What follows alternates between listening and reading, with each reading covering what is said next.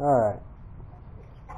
Well, I hope y'all can see the progress. I gotta figure out those arms down here. I gotta figure out how to attach them because they are built for John Deere, so therefore they're designed for this, obviously. But I'm thinking, got a hole right here. There's one on the other side that matches it. I'm gonna drill it bigger to fit.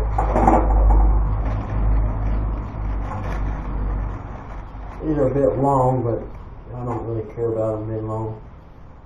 Well, maybe I do. I don't know. I'll figure it out.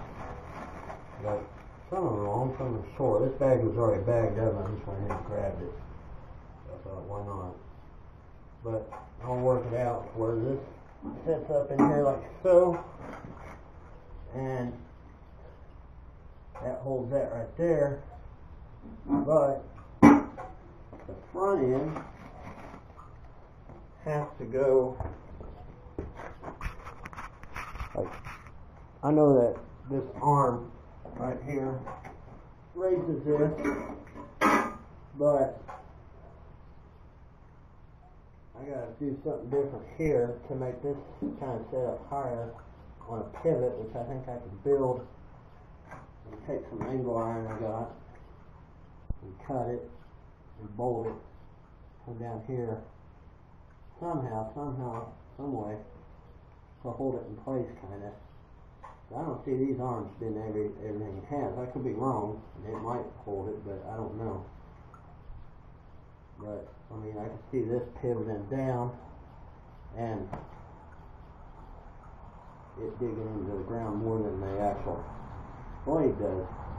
The blade is adjustable 3 different ways: left, right, straight. And in the John Deere, it's that fixed steel, not that cheap crap that you buy at Lowe's or whatever.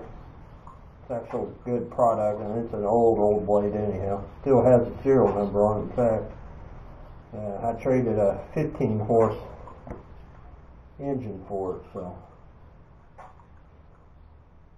And the guy originally wanted $20 for it. That blade's probably worth $7,500 maybe. I would have gave more than $20 for it, but also the engine, I mean, it's got good compression, but I can't get it fired, but I need to put a gas tank on it anyhow. That's part of the problem there. And a lot of little odds and ends. I gotta put a pulley back there on the truck transmission, and but yeah, there it is. I'll have more for you here in a little bit. I don't like recording and working on it at the same time, really. I mean, I'll show some stuff, just not a whole lot. But more to come.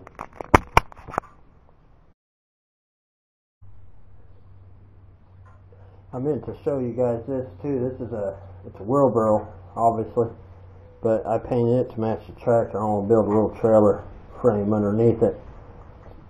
Probably put lawnmower wheels, or actually I was thinking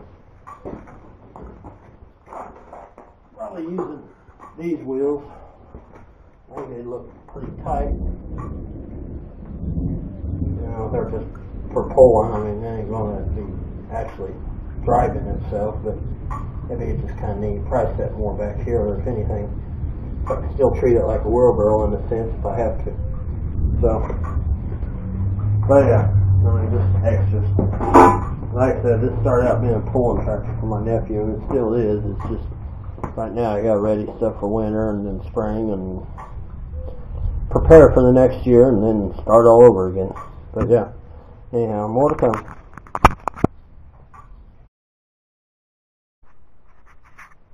Alright, yeah, a little tab was in the way. It's hot. I had to use my cutting wheel to cut it off. I don't have a torch or anything like that. I think I said that once before.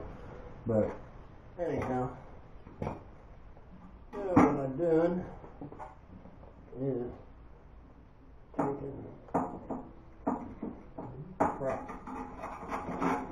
Oh, okay. Alright, that's it. Still in the way a little bit, but it'll be alright. take this.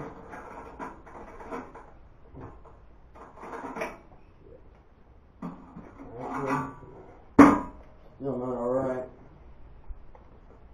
Oh, make some more noise here. See if I can just settle down a little bit.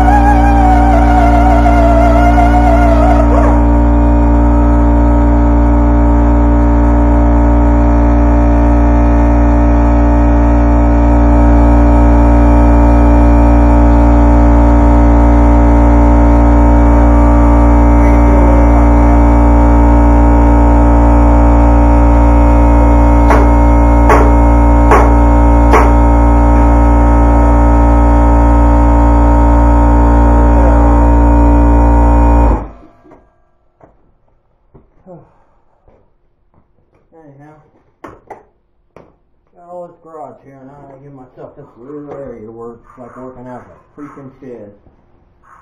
But it works. It is what it is. Yeah, oh yeah, that got it closer. What I needed. Well, put a socket on the back.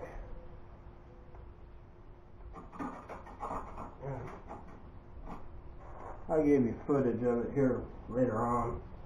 Show you what I did for sure. Just want to make sure this all works, because hell, get pushing some snow or dirt or something, it might have busted the bolts and everything. These are pretty heavy grade bolts, these green ones. They're like medium grade or something like that.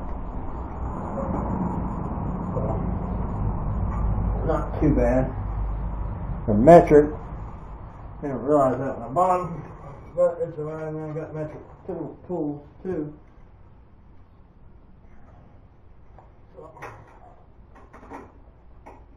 what modifies all about. So,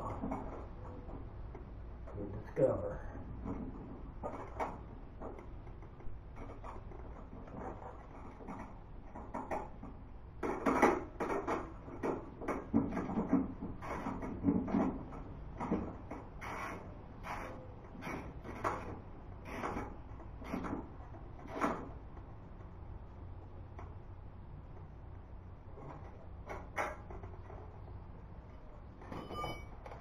There we go. Now, I'll give you some footage up close. It'll be shaky because I shake, but it'll work. So, just bear with me and I'll get it for you.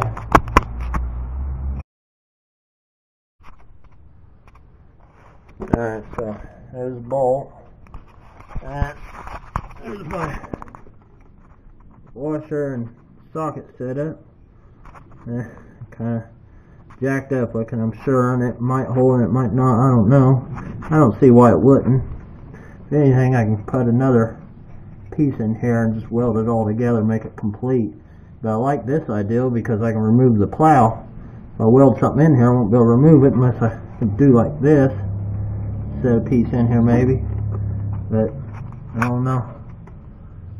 Well, since I got the camera right here, an old motor. This original motor for it, but damn thing won't start. And gas tank, of course, is off. It was rusted completely out, and I mean, I put vinegar in it and whatever. I tried everything, tried to clean it up, but it just wasn't helping. So I figure what I'll do is on the other side, I'm gonna use this plastic tank. I think I'll build brackets for it to sit on the other side. Maybe it might sit on this side. Actually, it'd probably be better on this side since there ain't no pedal here. But anyways, yeah, that's it for now. I was going to show you the pulley. That's where the pulley goes. I gotta get one still. I got one somewhere. I just gotta find it. Too much junk laying around. So yeah, that's it for now. Thanks for watching. Like, subscribe, all that hoorah, or just say hell with it. Don't matter to me. I'm just doing it for the hell of it anyhow.